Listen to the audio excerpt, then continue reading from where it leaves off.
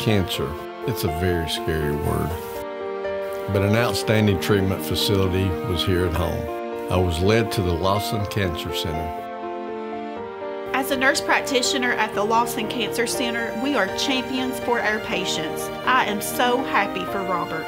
The treatment worked. Make it through the day, make it through the day.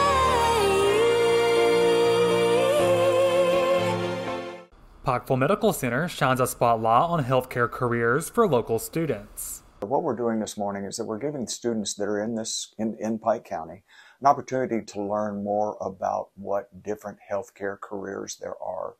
And so these students have an opportunity to go from table to table. Each one of the tables represents a different career. And so, for instance, it represents nursing, it represents respiratory therapy, it represents rad tech. The students had the opportunity to listen to subject matter experts on 5 different healthcare careers. They were then able to engage in hands-on activities related to those careers, such as performing CPR, inserting IVs, and taking blood pressure readings. Yeah, so a bunch of the students that are here today are actually in the CNA programs at their hospitals. And with that being said, they're our future heroes. They are the face of healthcare, for tomorrow. And with that being said, it's our jobs to go out and recruit. So that's what we do, is we recruit already licensed nurses, we recruit licensed rad techs. But with this collaboration we have with the Workforce Innovation Center, we're actually trying to fill the talent pipeline for tomorrow. So that way, we provide great services right now, and filling this pipeline is going to help us provide these great services in the future. PMC plans to expand this program to reach even more students and provide them with the tools and resources they need to succeed in the healthcare industry.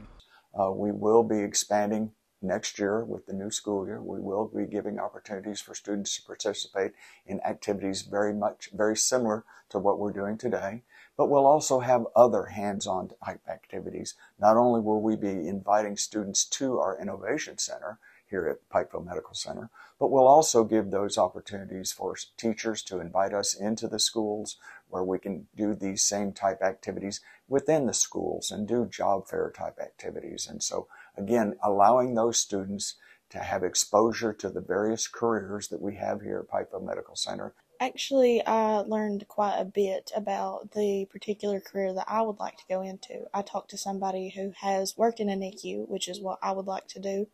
And I've had some hands-on experience with IVs and ports and things today. Reporting from Mountaintop News, I'm Ethan Miller.